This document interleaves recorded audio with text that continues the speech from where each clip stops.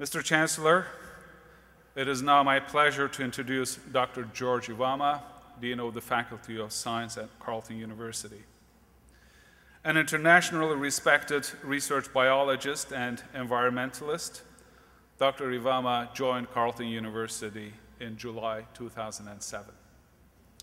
He spent much of his career on Canada's two coasts before coming to Carleton University.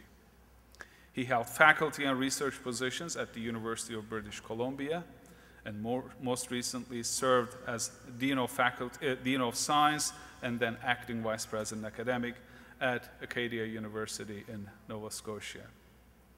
He also served as Director General of the National Research Council's Institute for Marine Biosciences in Halifax. Driven by curiosity and passion, Dr.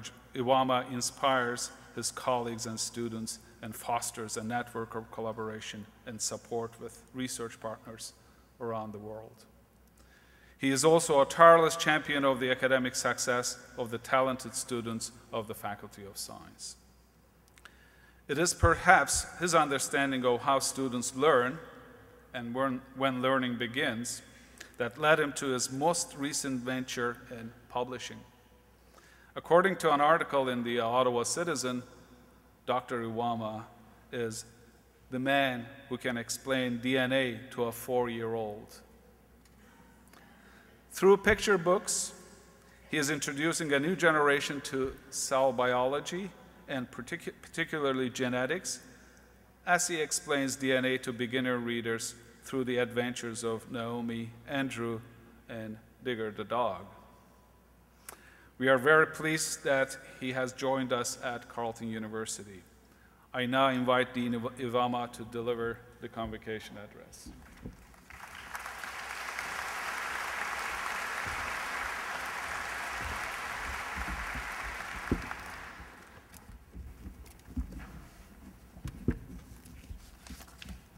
I didn't know you knew that much about my book. Thank you very much, Professor Hamdulapur, for that kind introduction. Good morning, everyone. Chancellor Garneau, President Pro Tem Mahmoud, Vice President Academic Raymond Hansen of Algonquin College, Mr. Jackson, Vice Chair of our board, colleagues, honored guests, allow me to add my warm congratulations to our graduands, our friends and family, and welcome to Spring Convocation in the Faculty of Science at Carleton. You'll be receiving your bachelor's, master's, and doctoral degrees today, and what a great day it is indeed. The exams and reports and field trips, experiments, and yes, even that thesis is all done. Congratulations. This is my first Spring Convocation, and it's my honor and pleasure to present a few comments to you. And the only credentials I have to be standing in front of you today is that I've got a few more years of living than you, but I am a very proud member of Carleton. Let me begin by reminding you to thank those who supported you through your studies and research, and we've thanked them through Professor Hamdulapur's talk. Whether it was financial, moral, or physical support, we owe a lot to our families, our friends, and even those we may have not even met. I am thinking particularly of those providers of fellowships and scholarships whose generosity has made it possible for you to be sitting here as a graduate of this university. Let's also thank our professors and staff that have contributed in so many ways to our learning.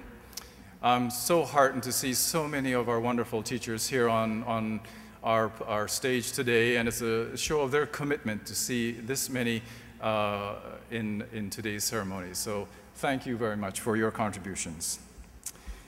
Please remember them during this special day as we celebrate your accomplishments. You came to Carleton 4, 5, 6, let's say several years ago with certain expectations. Some of you came because it was expected or asked of you. Others came with a pack of friends. Some came seeking training for a job or to get that preliminary requirement so you could go on to professional schools. Some came with hopes of enlightenment and inspiration. And others arrived at our gates without a clue as to how or why you came. Those of you who are here for graduate studies may have come to conduct research with a leading scientist in your field of interest, or just the sense that graduate studies could help your career. Whatever the reason, we are delighted that you did, and more so that you are here today graduating. Today is a day to celebrate your academic accomplishments that have culminated in your degree and your right to be a Carleton alumnus. You are now joining over 100,000 alumni making differences in all walks of life around the world. Does a Carleton education equip you well for this changing world? I'm convinced the answer is a clear and loud yes. The list of graduates that have gone on to make real differences in this world is a very long one. But let me mention 2 or 3. Shauna Brown, Carleton graduate, Senior Vice President of Business Operations at Google, who went on to earn a master's degree in economics and philosophy at Oxford University as a Rhodes Scholar, and a PhD in postdoctoral training at Stanford University. Peter Grunberg, who was a postdoctoral fellow here with the NRC in the chemistry department between 1969 and 1972, whose research in giant magnetic resistance effects forever changed how data is stored in computers, was honored and recognized with a Nobel Prize last year. Rowan Thompson, who is a current postdoctoral fellow at Carleton in the physics department, conducting cancer-related research in radiotherapy physics. Dr. Thompson, declared by Chatelaine as one of 80 amazing Canadian women to watch, was recently awarded the L'Oréal Canada for Women in Science Research Excellence Fellowship. Dr. Thompson sat where you are now sitting in 2003, the year Shauna Brown took the reins as Senior VP at Google. With innovative and leading research, as well as cherished values in teaching, Carleton University is a place where learning, discovery, and human relations thrive. The accomplishments of our present chancellor has already been mentioned. Two past chancellors were honored with Nobel Prizes, Dr. Gerhard Hertzberg, a scientist, and Prime Minister Lester B. Pearson. With the successes of our faculty and staff, and the inspired leadership of our presidents and vice presidents, your alma mater continues to grow and develop as a very special place.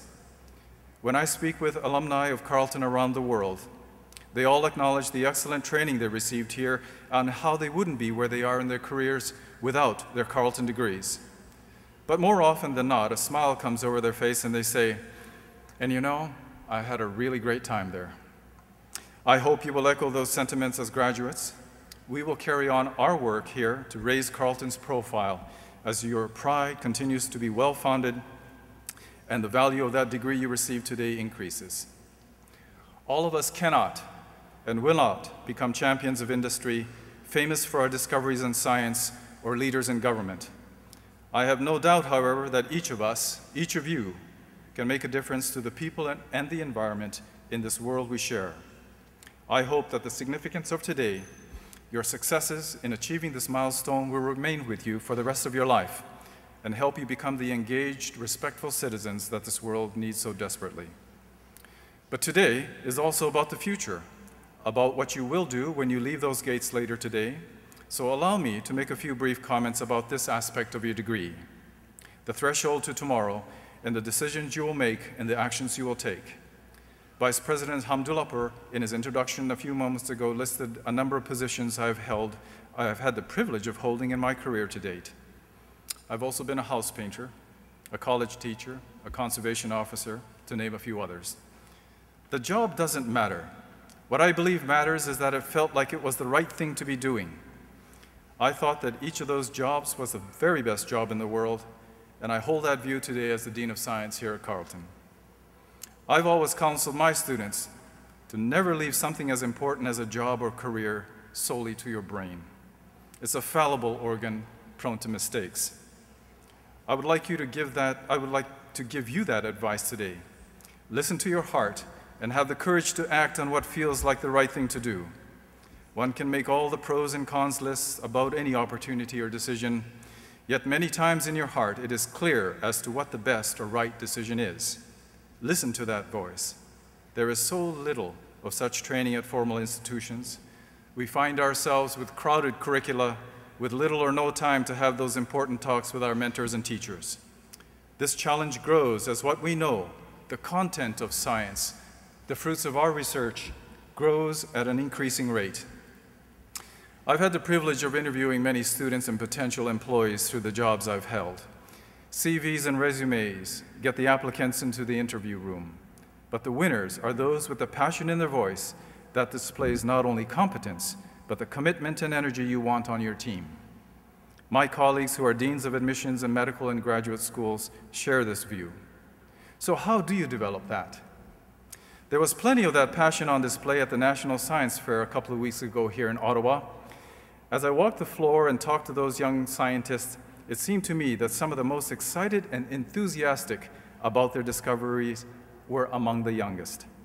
As if the necessity of words, of language, was hindering and diluting the value of their groundbreaking discoveries, they eloquently and excitedly told me about the antimicrobial properties of garlic, the relative merits of different alternative sources of energy, and many, many others. I know that the fire and light in their eyes comes from the fun and excitement of discovery and learning. Unfortunately, and ironically, those lights sometimes dim over the years of schooling and training. Be very aware of this, and if at all possible, work at what you enjoy doing. This is my single strongest hope for each of you. Our world today, and your world tomorrow, is a fascinating place. Health, the environment, energy, information and communication technologies, and security drive current scientific research around the world. Science and technology are producing knowledge at unexpected rates, and this explosion of knowledge is being expressed in a language that is increasingly difficult to understand, hence my children's book. Even for scientists, over your lifetime, the sum of that knowledge and its effects on the world may be greater than that of the past 400 years.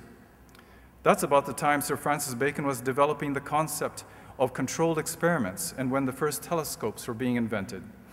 It seems impossible to imagine the changes you'll see in your lifetime. What are the pressing questions today? There are many. How do stem cells develop into different tissues? Exploring the mass of subatomic particles as articulated by string theory. Exploring the nature of dark energy. The internet today is made up of 1 trillion links, 1 million emails each second, exabytes of memory. These features are approaching the level of that organ between your ears, but it's doubling every year, but not our brains. New ways of sharing knowledge and information are emerging. The collective, or the wiki, is a fascinating phenomenon. It's fast, cheap, and certainly out of control. Computers are constantly enabling new ways to interact and collaborate. Sequencing the first human genome cost about $10 billion, involving hundreds of people over 10 years. You will soon be able to have your personal genome sequenced in a few days at a cost of about $1,000. A thought for next Christmas. We are able to build machines that fit easily into your blood cells, and cures for many lethal diseases have been discovered and developed. Science and technology will continue to become more interdisciplinary. Some of us will remember when university curricula had simple names, biology, chemistry, and they still do. Then came along biochemistry, biogeochemistry, bioinformatics, pharmacogenomics, proteomics, and so on.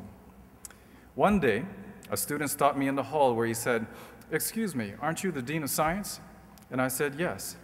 In a mildly exasperated tone, he asked me, "When are we getting a program in molecular forensic archaeology? Because so-and-so university's got a really great one."